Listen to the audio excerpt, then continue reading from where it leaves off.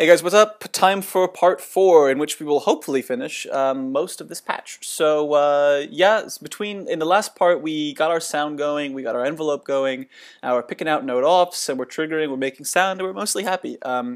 Let's see, between then and now I just went ahead and cleaned up this part of the patch a little bit. It was sort of starting to look like, you know, starting to look like David Lynch had written this patch. So it was a good idea to clean it up. Alright, so now we need to filter our sound. If we want to get the characteristic, not really TB-303 sound, we're going to have to do some filtering. And the filter on the TB-303 is a 4-pole low-pass filter. So what is a 4-pole low-pass filter? I don't know. But if you take two 2-pole low-pass filters and put them in series, that's probably 4-pole, right? So let's do that. First, let's go ahead and grab all this and crunch it down, Control-Shift-E, and we'll just call that trigger, because that handles triggering our notes on and off. Okay, now we have to put in some filters. So I'm going to go ahead and filter before envelope. I don't think it matters, and therefore it probably matters a great deal. So let's just pretend like it doesn't. And what we're going to use is Max MSP's built-in 2-pole filter, Biquad.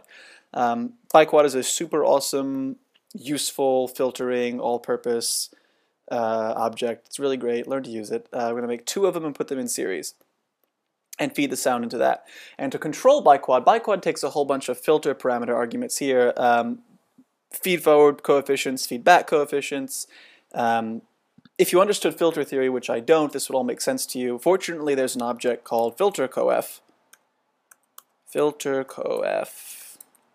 And oh, I misspelled it. I thought that maybe my whole life was a lie. Anyway, filter coef abstracts that away from you and lets you specify just your cutoff frequency, your gain, and your resonance, and comes up with the filter parameters for you. So I'm just going to go ahead and hook these up to the 2 Biquad objects. This is something that they really need to improve in Max. There has to be a way to handle connecting up a whole bunch of patch cables like this. Whatever. I'll write another angry letter. Okay, cool. So those are all hooked up now. Another thing that's easy to forget is filter coef can handle any kind of filter. Well, most kinds of filters. Low pass, high pass, all pass, band pass, all that stuff. So you have to send it a message to tell it what kind of filter it should be. In this case, we're going to want it to be low pass. Connect here, no, connect here, and then I'm going to add a load bang to bang it right when it loads. God. All right. Cool. So that's all hooked up. Should be good. We're never going to make the gain anything other than 1, so I'm just going to go ahead and make a signal object with an argument 1 and feed that into the filter coef here. Yeah, and then that can all just come right out. And if we take all this junk, the filters, hold on, let's make a couple number tilde objects to control our filter parameters and feed those into the resonance and frequency. And now we can take all this junk, Control-Shift-E that mother, and call it filter. And just like that, man, we got filtering. So now if we play our sequence, let's go ahead and set the resonance to like 2 or something. Cutoff frequency to 2, cutoff frequency to 500.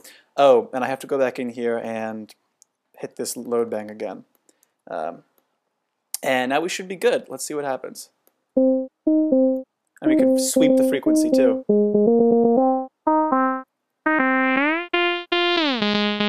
That's kind of the, like I said before, it's kind of the characteristic acid sound. You got a little loop going, and you tweak knobs around, and you look for attractive girls on ecstasy in the audience. So I think we're getting there. One of the last things that I think we want to do is, part of the sound of this particular instrument comes from the fact that there's the envelope can affect the filter parameters. So let's do exactly that. I don't know exactly how these things get added together, but one thing that I find works pretty well is if you just take the envelope here, multiply it by a relatively small number, and remember to hook it back up to this thing too.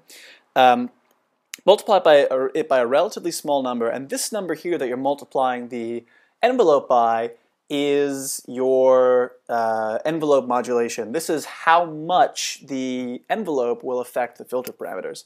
So you multiply it by a relatively small number, and then you take this that's being fed into our filter here and multiply it by that number coming out of the ADSR plus 1. So what that means is that when the envelope is high, when you're in the attack phase, this is going to, the number that comes out of here is going to be greater than 1, and so the cutoff frequency is going to be increased. Let's go ahead and add a floating number box here so we can change the filter cutoff. I'm sorry, the envelope modulation. And for now, let's just make it 0. And I'm going to do hook this same thing up for the resonance of the filter. So both the resonance of the filter and the cutoff frequency are going to be subject to envelope modulation. So here's what it sounds like with no envelope modulation.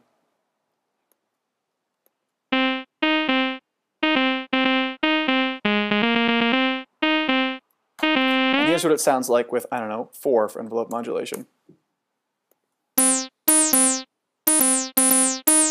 Because the envelope right at the beginning is increasing the cutoff frequency and the resonance. So you get that, it's a very characteristic sound. It's very important to this instrument. Okay, so let's see. We've got our envelope, we've got our filter, our sound. We can pick between saw and square.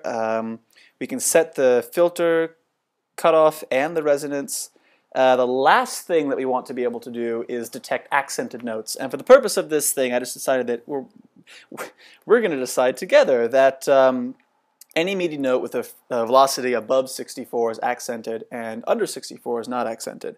So we'll just take the MIDI note that comes out here, use a cell 0 object. Cell 0 object, which we're ironically using to select everything other than 0, because that means that 0 is going to come out this outlet, but everything else will come out here.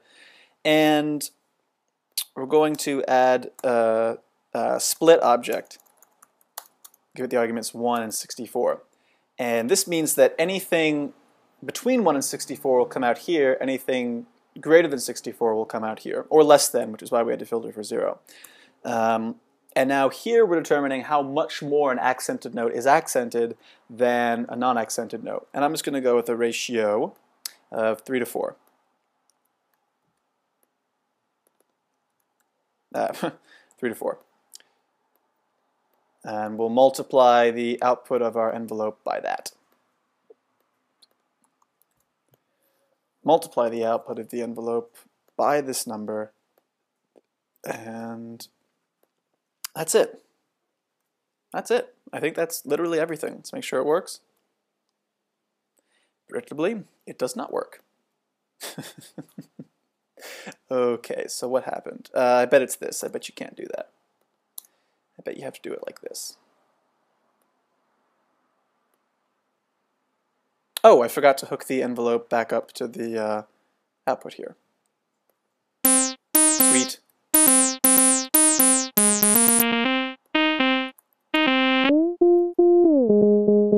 Okay, so that's amazing. I think we've basically finished. Let's clean this up a little bit, and then after this, I'll make one more tutorial and show you how to put it all into Ableton Live so we can mess with it. So let's see, here's our envelope. We want to hold on to this because this is going to be our envelope modulation. 40, so that varies continuously.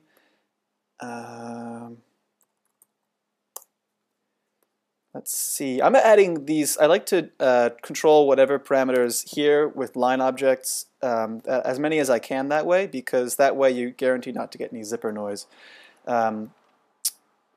We can talk about what that is another time. For now, I don't know, I don't feel like it. So let's see, basically all of this, let's duplicate this. Okay. And all of this now, let's see, all this, and this is all related to envelope modulation. Oh my God.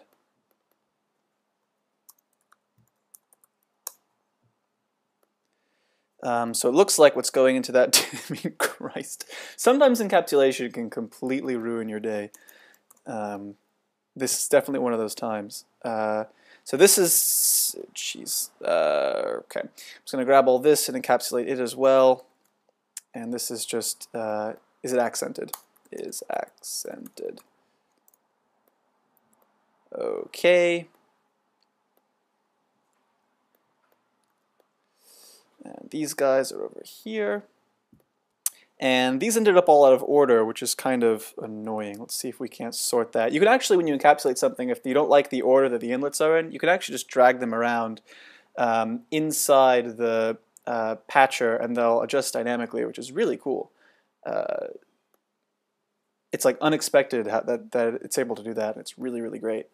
Cool. Yeah, I like that. I like it that way.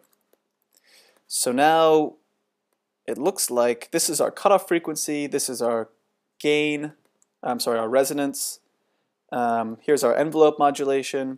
Here's the ADSR, so our envelope feeding into this envelope mod generator, or rather the part of our patch that handles envelope mod.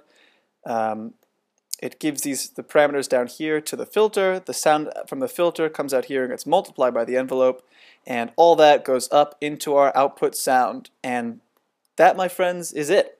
We've done it. And amazingly, that's relatively clean. If you factor in the if you take into account the fact that I'm zoomed way, way in, this is actually a very small and relatively elegant patch. So, if I do say so myself.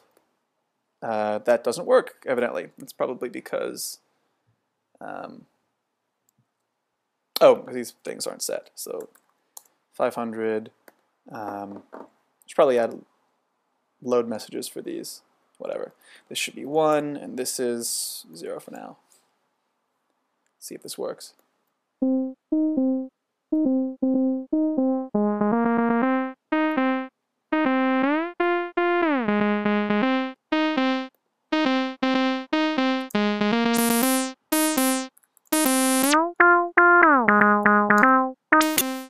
That's a cool sound. Oops.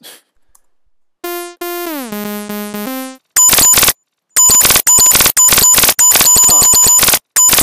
That's an unexpected result there, but not surprising. What is this? Oh, right. Yes, setting the either the resonance or the envelope modulation very high could have interesting effects. Like that. That